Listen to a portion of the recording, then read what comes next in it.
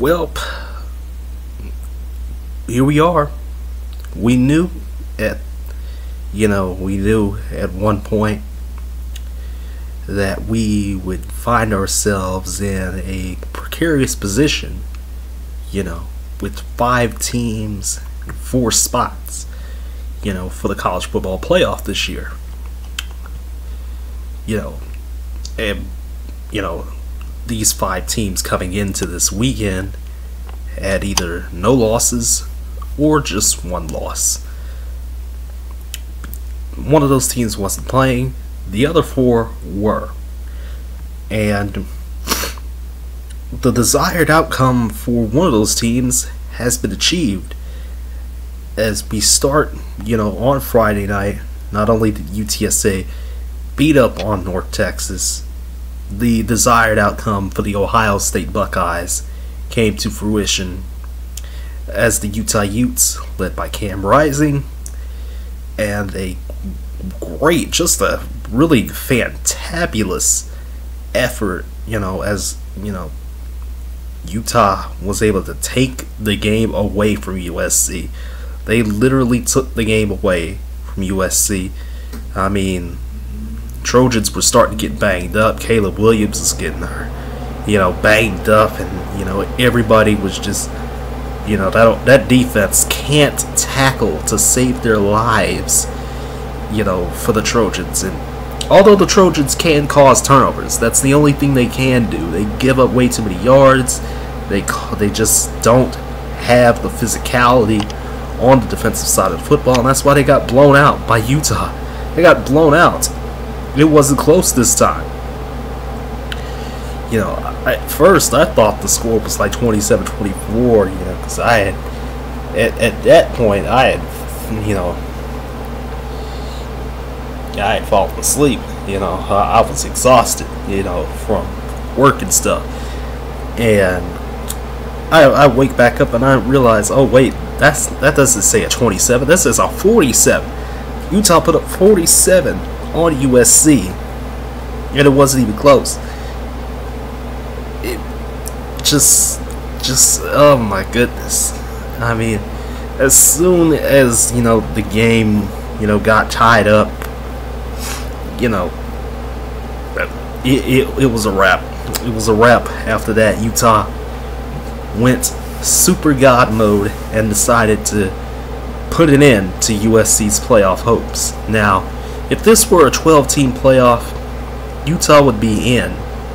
The 12-team playoff doesn't start until 2024, and Utah would be in this scenario. Do I think Utah, do I think any 3-loss team should have a chance at the championship? Hell no. Hell no. My thought, let me get my thoughts out the way on the 12-team playoff as it stands. As it stands right now, the way it's set up with the 12-team playoff, they had to get the Rose Bowl to agree. That tells you one problem with the system already. Ditch the bowl tie-ins, ditch the bowls completely, just ditch them, make them go away. We don't need them. Get them out of here. Second thing is, there's top 6 automatic qualifiers, and the 6 at-larges. Like, there's just going to be some years where we might, sure, we get the conference championships, but you see how some of these conference championships, might produce a weird result. In the case of Purdue, it could have produced a weird result.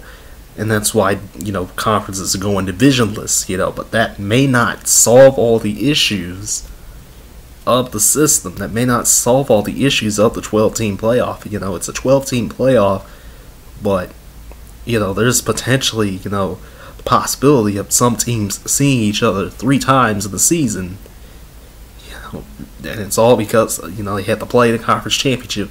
One of them, wins the conference championship maybe. The other loses, one gets by, the other gets to play in the first round, and then they get to meet up again somehow, and there you go. It's not something I would want to see, teams meeting 3 times in the season. It's already bad enough, when you see teams meet twice in the season. sometimes. Because you have to beat him again a second time, and sometimes it doesn't work out. And that's what happened in the case of Kansas State and TCU. Just to get that out the way. TCU had already beaten Kansas State early in the season with Will Howard, by the way. That was with Will Howard playing, and he and Deuce Vaughn went off in this game yet again. I mean, just the tandem of these two were on another level. But then Max Duggan went super god mode himself and decided to, just play his heart out. Manson definitely needed some oxygen. He needed some milk after getting, throttled, battered around on the field in Arlington at Jerry World today. It was wild because this man ran for 95 yards all the way for a touchdown, on an entire drive by himself. It wasn't like a 95-yard TD run. No, it was a whole drive that he ran for 95 yards. And even, the role players like Kendre Miller just out there playing their hearts out. And TCU and Kansas State went toe-to-toe yet again. And it came down to OT, in which, again, there was a weird spot. Probably should have been a TCU touchdown, but for whatever reason, nobody reviewed it. TCU decides to do the dumb thing and do a handoff instead of, trying to push Duggan into the end zone. And thus, TCU falls to K-State after failing 2 straight times to get the ball into the end zone. And K-State would kick the field goal, win the game, and Kansas State is going to the Sugar Bowl, and Utah is going to the Rose Bowl. Very simple stuff. I think most of the New Year's Six is set anyway. It's set in stone, but it is what it is. John Rice Plumlee pretty much got knocked out of the game for UCF against Tulane. They had to go to their third stringer. Mikey King didn't want to play. He didn't want to use his red shirt up, so they had to go to another quarterback. The Knights did, and unfortunately it didn't matter who the quarterback was, because Tulane was harassing the Knights all day long in the American Championship. And the Green Wave, led by Michael Pratt and Tyjae Spears, he was just running all over the place. And then you had your good old boy Watts. This team, Deuce Watts. My goodness, man, this man was catching something fierce.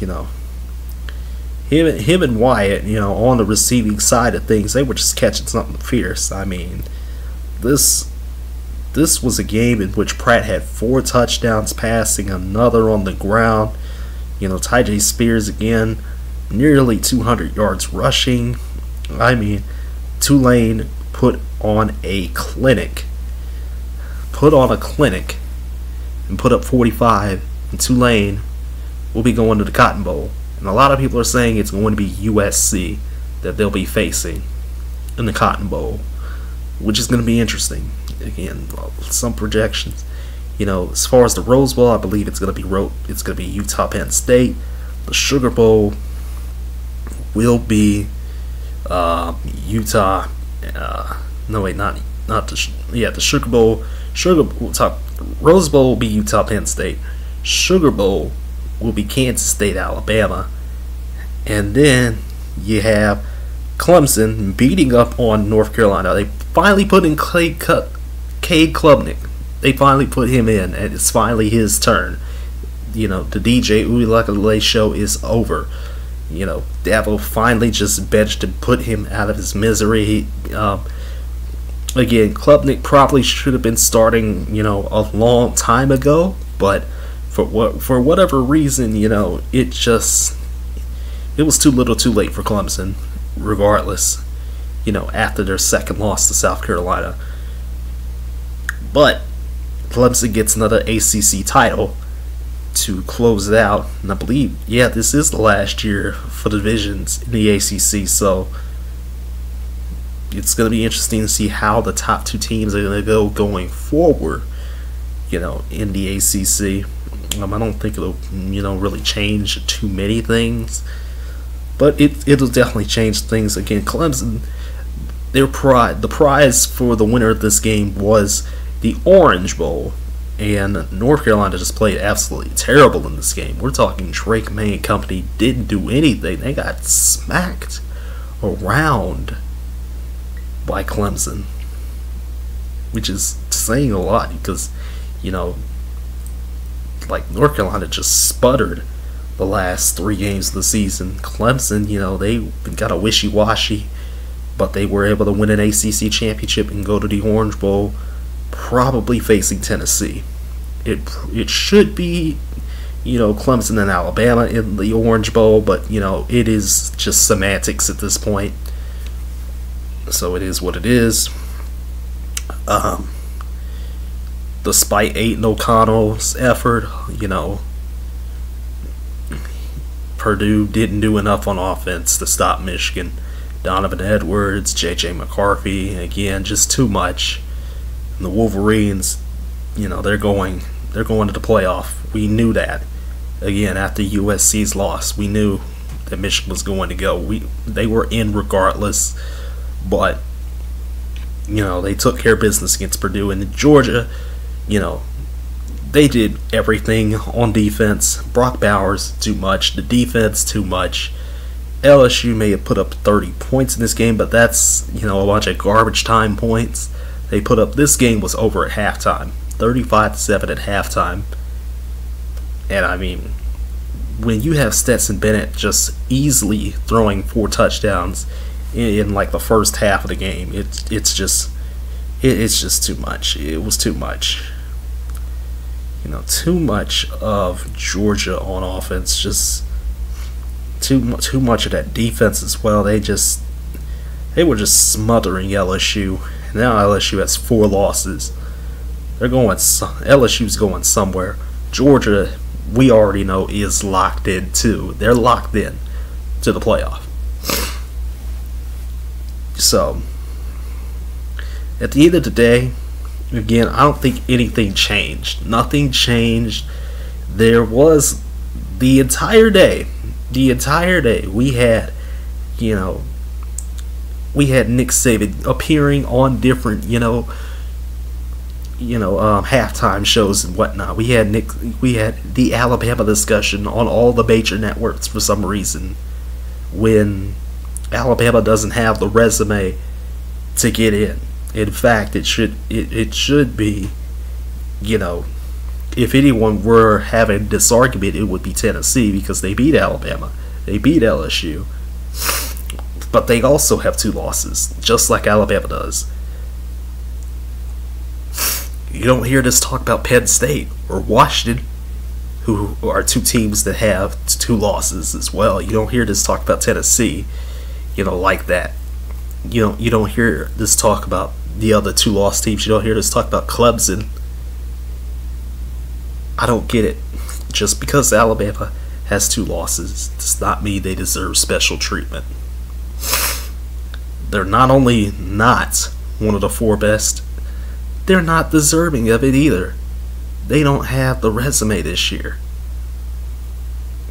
If USC took care of business, then that would be our war. I don't think Ohio State would have did anything. Ohio State did nothing, to really warrant getting in. But because USC lost, that was the only way, Ohio State was getting in. That's really the only thing. Regardless, there's not enough teams that have 1 loss this year. There's the 4 that's left, the 2 undefeateds, Georgia and Michigan, and the 2 1-loss teams, Ohio State and TCU. That is our playoff. That's the end of the discussion. These are the 4 teams that have 0 or 1 losses. Those are the teams that are left. There was no argument for Alabama. There shouldn't have been an argument for Alabama. There should have been there shouldn't have been nothing about, Alabama, can get into the playoff. These arguments should have died down the moment LSU beat Alabama. The moment LSU beat Alabama, Alabama was out. It doesn't make any sense that people argued this. They argued for something that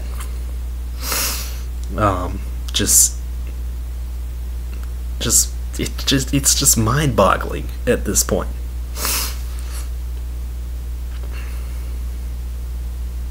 Doesn't make any sense. Something does make sense though. Deion Sanders going to Colorado. That's real good. Real good for Deion. We'll talk about Deion a little bit more in the recap of the FCS, because I need to, discuss some things over there. But yeah, I don't get it. Also, we have all our bowl teams. New Mexico State got a waiver to go.